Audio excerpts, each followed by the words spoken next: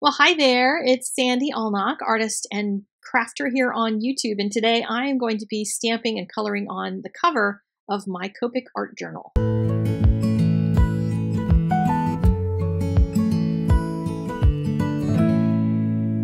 Many years ago, like forever years ago, it feels like, I started this journal, and it was in one of the large Ranger journals, the Delusion journals.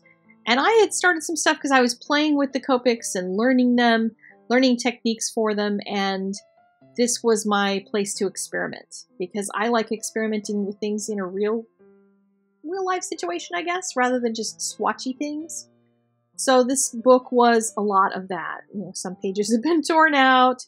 You can see everything bleeds through on this paper and stuff, but it was a really great place for me to learn the markers. And recently I rediscovered this book and decided I wanted to get back into doing some of this Copic art journaling again. Here you can see just lots of textures I was playing with, a lot of things that you may have seen in small parts of different videos that I've done over the years. But this all has led to me getting back into Copic art journaling again. And I have another journal that I'm going to do the cover of today, and I will show you the inside when we get to the end of this video. But the outside, when you work with a craft surface, has some interesting challenges to it. I wanted to use up something that's in this little bowl. It's a mixture of 70% isopropyl alcohol and some B69 ink refill. And I had watered it down because I wanted to use it for a project that's actually inside the book, and I wanted it to be lighter but have that same kind of color to it. So I mixed up this little mixture, and now I just wanted to use it. I was thinking it was going to be a little darker on this paper, but apparently it's not. It dried more like a sky blue, which changed the whole concept for my cover, but that's okay. I wanted to make a merbear, or a bear maid. It's a mermaid and a bear. I have these two stamps that I've been wanting to put together for some time. Both are by Ellen Hudson, and one is Inner Mermaid and the other is called All Inside, with this little bear. So I stamped the top half of the bear, and I wiped off the ink from the tail so that I could draw back in the middle, because the bear is a little wide of waist, kind of like me. So she had to have her tummy drawn in so she could taper herself down to her scales. And yeah, just start kind of putting things together here. She's going to have to be flying though. So as I said, this changes the whole concept of what my cover was going to be. I was originally thinking a nice rich dark blue. I would use white text and add some white pencil and pen on top of the Copic coloring of her. And that did not end up being so because she's flying now. That looks more like a sky to me. So sometimes your art just takes its own direction, and that is one of the things you learn, especially when you're doing art journaling. It's not like I can just tear the page out and start over because this is on the cover. I always do recommend, though, if you're going to eventually be doing stuff on craft paper or on cream paper or something else, print a hex chart on a paper of that color, paper of that type, so that you can see what colors work. As you can tell, the colors are lightening after they dry. When they first go down, everything looks grayed out, but then it eventually ends up feeling kind of pastel. So Copic markers are not necessarily the best thing to use here, but that is what I'm using because it's a Copic art journal. I tried the sky here. I wanted to make some clouds that would actually be white in these open spaces, and my Posca pen did not do much for me. It didn't stay wet long enough. I thought it was going to stay wet longer, and it didn't. I tried using a little bit of a baby wipe. That didn't thrill me very much either. White acrylic paint could have been good here, but such is the world I was in. I just wanted to keep proceeding. I did have my Uniball Signo pen handy, as I always do. So I put highlights that I'll go over with marker once that dries on the tops of the arms, and then little sparkles on the scales on the bottom of the merbear. Or bear maid. I don't know what you would call it, but there you go. And give it a little bit of detail there. Colored over top of the arms, and then drew in my own scepter, because if this merbear is going to be flying through the air, then it is a magical merbear. It has to be magical if it's going to make it all the way up to the sky. So has to have a scepter. Added a little bit of detail down there in the tail, went over that with the Copic marker as well. Yes, you can go over the pen. Just make sure you scribble it off if you get any of the white pen on your marker. And then I wanted to add the wings. So the first step in the wings is to just draw them in. And I'm drawing in very simple, like more like dragonfly wings than giant angel wings.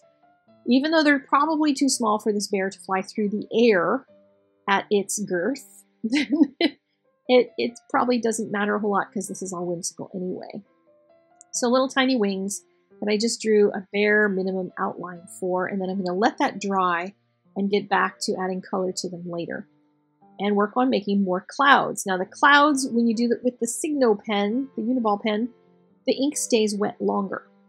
I know some people have trouble getting ink to come out of these pens at all. I never have figured out why it works for some and not for others. It works great for me. Maybe it's pressing too hard. We're used to, if something doesn't work, press the elevator button harder.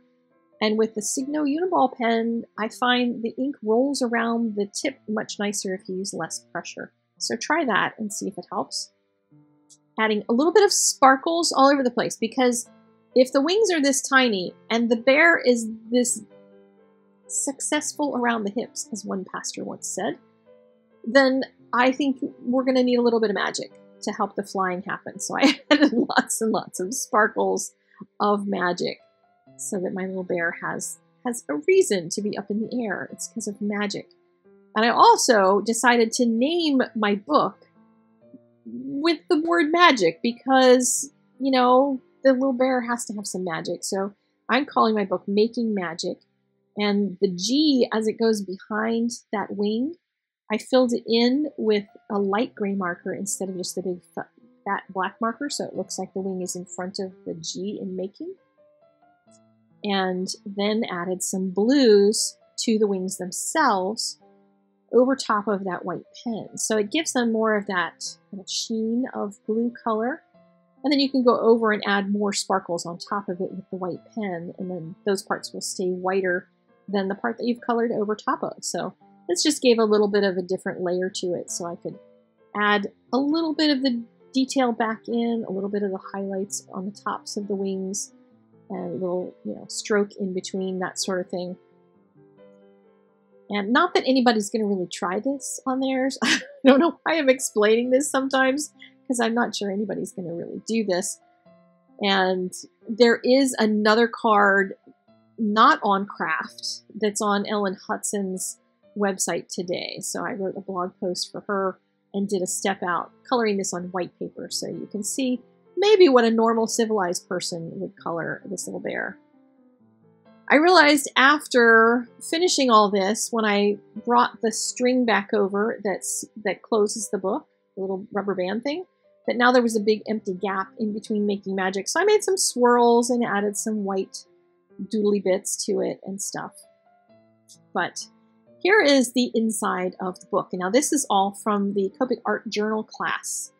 And I'm super excited about it. All the lessons are up now for students who pre-registered already. So you can go check everything out. Very exciting to have this class together. This one, for me, I have a real passion for it, not just because it's Copic and it's fun, but in this class, I walk you through your artistic journey so that you can think about your skills, your gifts, the things that you bring to your artwork. What are you inspired by?